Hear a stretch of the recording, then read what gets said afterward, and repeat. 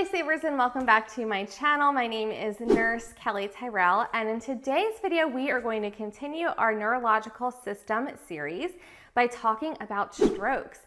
We're going to talk about the different types of strokes. We're also going to talk about etiology, signs and symptoms, diagnostic tests, treatments, and nursing interventions.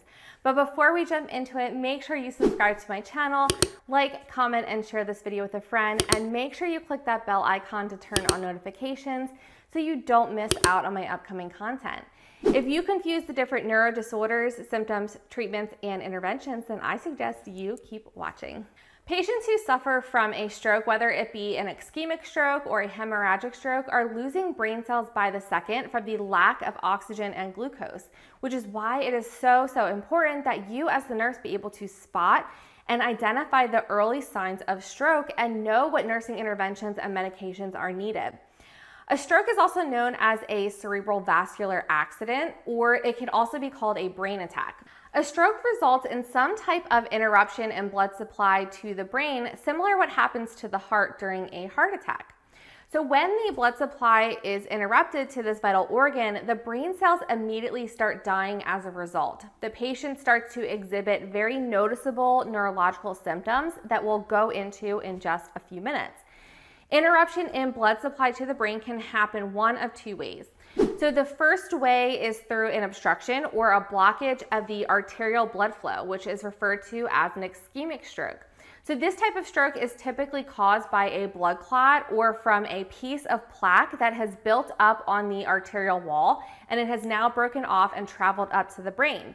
Blood or plaque clots can occur in patients who have comorbid or underlying health conditions such as atrial fibrillation, diabetes, heart disease, tobacco abuse, oral contraceptive use, or any other clotting disorder. The other way blood supply to the brain can be interrupted is by a leaking or a ruptured blood vessel, which is referred to as a hemorrhagic stroke. And these types of strokes are commonly seen in patients who have chronically high blood pressure, because with high blood pressure, over time, that pressure or force against the artery walls is going to start causing damage and will thin out those arteries over time, which can cause a small hole, or it can cause a bulging in the artery, which is also known as an aneurysm. So when that aneurysm ruptures, patients will have a hemorrhagic stroke as a result. Patients can also experience a hemorrhagic stroke from some type of forceful trauma to the brain, usually from an accident where the head violently moves in a forward and backward pattern, causing shearing or tearing of the arteries in the brain. Prior to patients having a stroke, they may experience precursor warning signs such as mini strokes called TIAs, or transient ischemic attacks.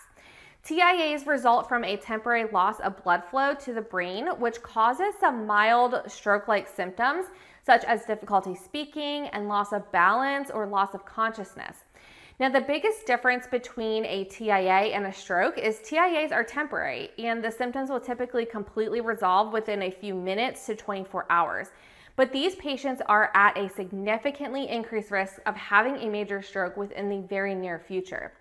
And with stroke patients, you always want to remember that time means everything. So the quicker you implement nursing interventions, the better the chance of your patient's survival. Okay, now let's talk about some hallmark signs and symptoms that you will see with both types of strokes. So you'll want to be familiar with the acronym FAST to help you quickly identify some key symptoms.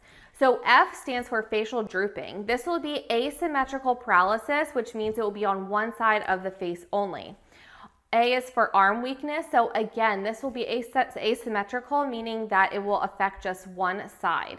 S stands for speech difficulty. So you want to look for muffled or slurred speech or aphasia, which means that the patient can't speak at all, or when they do, it just sounds like jumbled up words and it doesn't make any sense. But usually in the patient's mind, they know exactly what they're saying. It just doesn't sound like that when they're actually speaking. And T is for time. Like I said, timing is everything. There's a very high risk medication that you can give to patients having an ischemic stroke called TPA that we'll talk about in just a few minutes, but it must be given within the first 3 hours after the onset of symptoms. So the longer the patient waits to receive treatment, the higher the chance of irreversible neurological deficits. So acute stroke patients are going to be at the very top of your priority list. And other signs and symptoms you will also want to be familiar with can include changes in mental impairment. So you can see things like disorientation, confusion, emotional changes such as combativeness, or having inappropriate laughing or crying episodes. For these personality changes, it's best to try and obtain a baseline mental status from the patient's immediate caregiver or loved one so you can compare their mental state from before to how they are acting now. Next are other sensory changes like visual or hearing changes. So these symptoms are especially common in patients who are having a stroke in the occipital part of the brain, which controls the vision, or the temporal lobe, which controls the hearing. And lastly are seizures or a severe headache, which is more common in hemorrhagic strokes because of that increased intracranial pressure from all of the bleeding in the brain.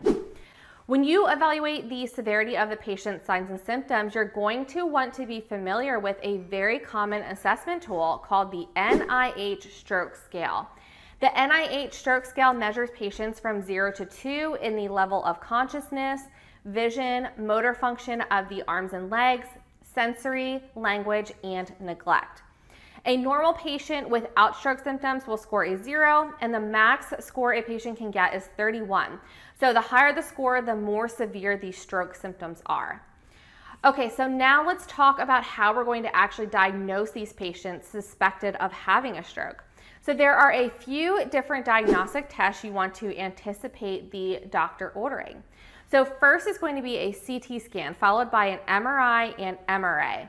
The CT scan will be able to identify any bleeding in the brain, but it's important to remember that these patients who are having an ischemic stroke may take a few hours for the area of ischemia to show up on a CAT scan. An MRI, however, will pick up the ischemia sooner, but the downside is the test takes much longer than a CT scan. An MRA will also be another test that takes longer than a CT scan, but it will show abnormal vessels or spasms or blockages of any arteries in the brain. The next test is a SPECT scan, which is a type of nuclear scan where they use dye to show how blood flows through tissues within the brain. So in the case of a stroke, it will show any areas that are not perfusing or moving the blood adequately. The next test is a carotid duplex ultrasound, which is going to look at the carotid arteries in the neck. This test is going to check for any plaque buildup or clots that may have broken off and traveled to the brain, which actually caused the stroke. And lastly is an echocardiogram or an EKG to check for clots in the heart that may have broken off and to check for any arrhythmia, such as AFib, which is a quivering of that atria. So if the atria can't effectively push blood through the heart, the blood will sit and coagulate or clot in the heart and eventually will break off, travel to the brain, and cause a stroke. Now let's move on to the treatment of these patients. So treatment is going to be pretty complex, but you first have to determine whether your patient had an ischemic stroke or did they have a hemorrhagic stroke, because some of the treatments are going to be very different. If you give a thrombolytic medication like TPA to a patient who had a hemorrhagic stroke, you're only going to worsen the bleeding and the stroke, which can definitely have a very fatal outcome for the patient. So let's first start by talking about specific treatments for an ischemic stroke. So the gold standard #1 medication that you're going to give is TPA, if and only if the patient is within that 3-hour window from symptom onset. TPA is a clot-busting medication, so it comes with a lot of risks and contraindications that you will definitely want to be familiar with. Contraindications to be giving TPA include any active bleeding in the brain, any head trauma within the last 90 days, prior history of intracranial bleeding, neoplasm, or arteriovenous malformation, also known as an AVM, or an aneurysm. Also major surgery in the last 2 weeks, recent use of heparin products with a high PT, PTT, and low platelet count, a lumbar puncture within the last week, an INR greater than 1.7, uncontrolled high blood pressure greater than 185/110, and having a terminal illness with a 6-month or less expectancy. And that's really just because you have to weigh the pros and cons of this very high-risk medication and putting an already terminal patient through potential complications of TPA. So the next treatment specific to an ischemic stroke is to administer anticoagulants after TPA is given, which is usually going to be aspirin orally and heparin through the IV, and then the patient will be switched to Coumadin once their INR is at a therapeutic level between 2 and 3. The next medication for ischemic strokes will be antiplatelet medication to decrease that stickiness of the platelets, which prevents future clots. The most common medication in the antiplatelet drug class is clopidogrel or Plavix. And the last treatment intervention that is specific to ischemic strokes is surgical interventions. The patient may have a carotid artery endarterectomy, where the doctor actually removes any plaque buildup within the carotid artery, or they may have a stent placed in the carotid artery if there's any kind of narrowing or impaired blood flow. Okay, let's talk about specific treatments for hemorrhagic strokes. So the first treatment is to determine the cause of the bleeding, and you want to start at the source. So for example, is the bleeding from a ruptured aneurysm, from trauma, from an arteriovenous malformation? Knowing the cause will help you to prioritize which interventions will come next. The next treatment is to stop any and all blood thinning medications, including aspirin, Coumadin, Plavix, Lovenox, heparin, and you'll also want to administer vitamin K if the patient has been treated with Coumadin immediately prior to the stroke. Vitamin K is the antidote for Coumadin, so it's going to reverse the effects and hopefully slow down the bleeding in the brain. The next treatment is to anticipate giving a platelet transfusion. So platelets are our body's natural clotting factors. So by giving additional donor platelets, the hope is that the platelets will travel to the area of the bleeding and help to plug the hole where the bleeding is occurring in the brain. The next treatment will be to control the high blood pressure through rapid-acting IV antihypertensive medications like labetalol, hydralazine, esmolol, nicardipine, enalapril, nitroglycerin, and nitropuricide. And the last treatment options specific to hemorrhagic strokes are different surgical options. So surgery will really be dependent upon what originally caused the hemorrhage. The physician can do an aneurysm clipping if an aneurysm was the cause. If the bleeding is from an AVM or arteriovenous malformation, then they can do an embolization or a burning of the defect with a laser at the site of the bleeding. And the last surgical procedure the patient may need is a cranial decompression surgery, where the doctor drills little burr holes in the skull to alleviate the pressure being placed on the brain from the bleeding. Okay, now let's talk about treatments that are in common for both types of strokes.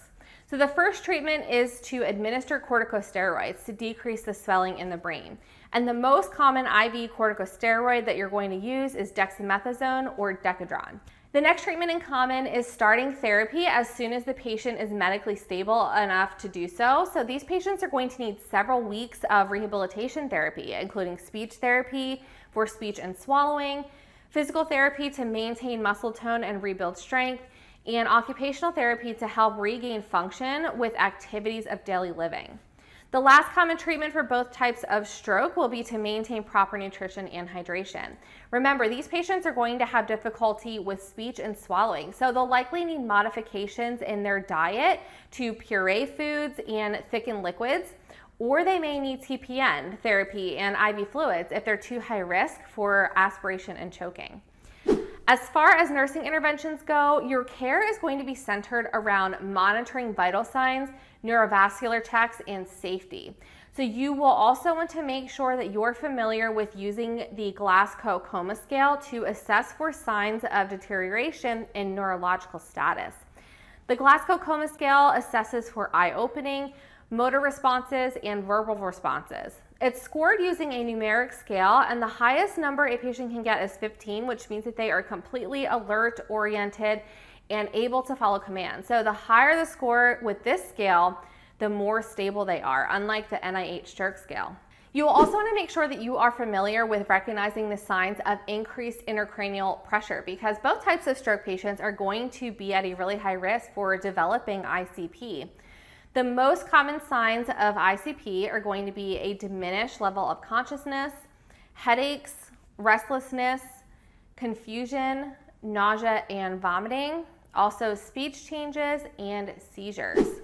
So if you see any of these symptoms, then you want to make sure that you notify the provider right away and you don't delay any kind of nursing interventions and care. Hopefully now you are a pro at identifying the differences between ischemic and hemorrhagic strokes, and you know how to treat and care for these patients. And if you want a sneak peek into my future lectures, make sure you tune in with me live every Wednesday at 9 p.m. for a study with me. I go live on all of my social channels, including right here on YouTube. So I'll have all of the information linked in the description box below.